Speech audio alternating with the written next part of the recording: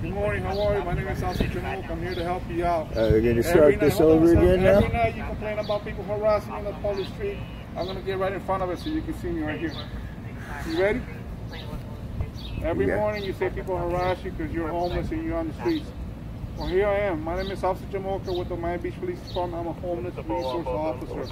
I'm here to help you. I have beds available at the Camilla's house, Salvation Army. What services do you need so you can get off the streets? I don't want to give you a handout. I want to give you a hand up. It's what I want to do. I want you to get a good night's sleep because it looks like you're not getting it. I want to get you a place you can go to sleep. Wake up in the morning, do what you need to do, and go outside and enjoy the day. That's what I'm willing to do for you. Now, I understand you're not an employee, you're not a representative of the U.S. Postal Service. Yeah. There's a reason why they have the no trespassing sign. When it's closed, it's closed. They don't want anybody on the property. Well, the no trespassing sign, according to the statute that's posted on it, and according to 810.011, I believe it is, which is the section of the trespassing law on the posting, it applies to the area behind where it is. It has to be posted at the entry to the area where the trespassing is prohibited. Okay, there's no physical barrier to entry over here. According to 810, this area is public. So can I now say my part? Yeah. Your interpretation may be correct, but that's up for a judge in court to determine who's right or wrong. I'm not here to argue with you on whether you're right or wrong. What I'm here to tell you is that there's a sign. Yeah. We have an affidavit. We are representatives of the establishment when they're closed. And I'm here to explain to you what the border is of the property.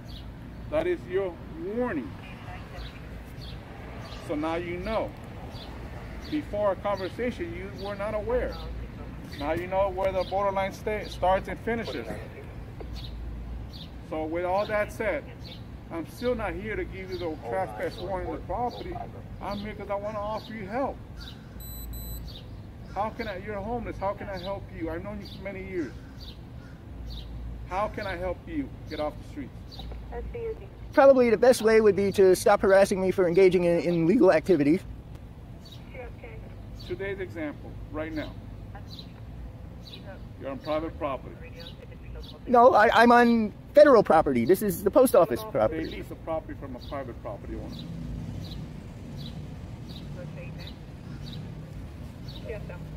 Again, this is up for interpretation. This is up for interpretation before this post office building has been owned by the federal government since it was built, before they spun off the post office as a quasi-private corporation. What's your name again, sir? What's your name? My name is Llamoca. What's your name? So I can refer to you by your first name.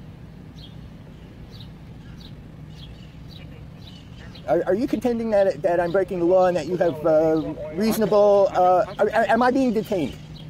This gives you reasonable suspicion to believe that, yeah, you are probably committing a crime because you're trespassing on private property.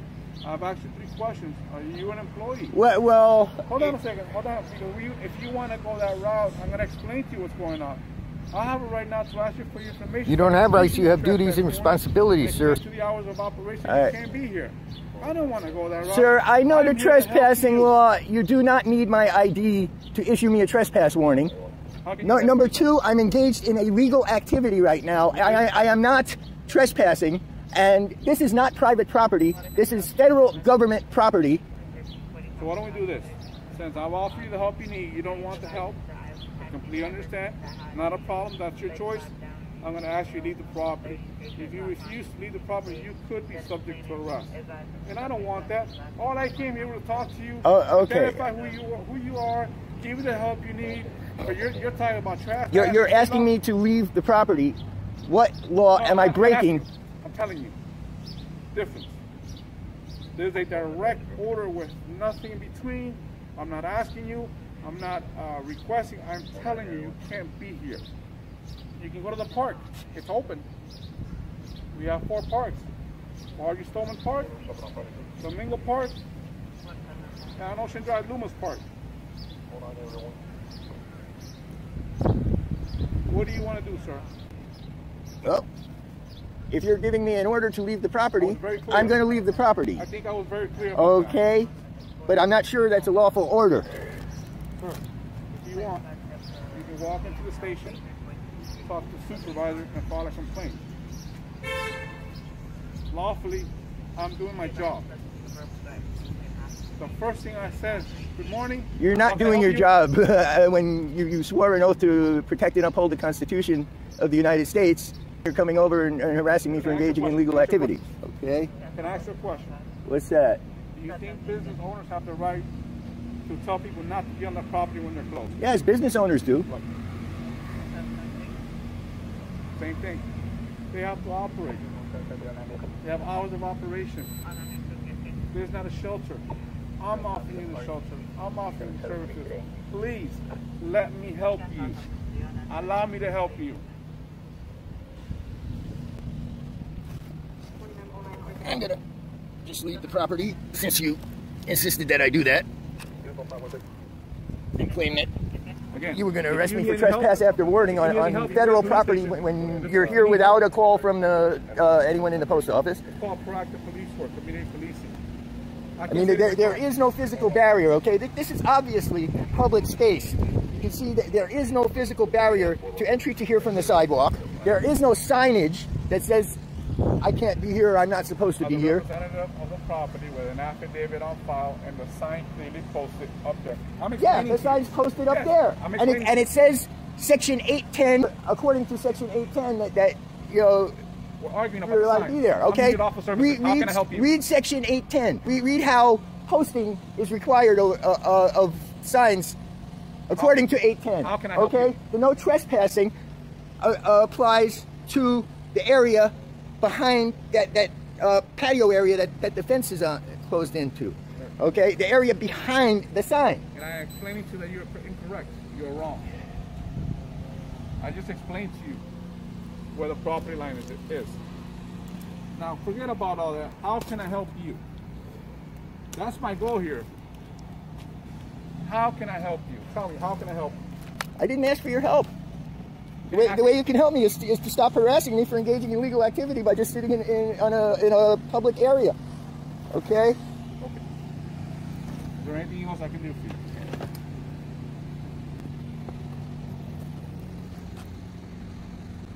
I really don't think there's anything else you could do for me. Sir, God bless you. Except stop harassing me for engaging in legal activity. Start respecting my rights under the Constitution you took an oath to uphold.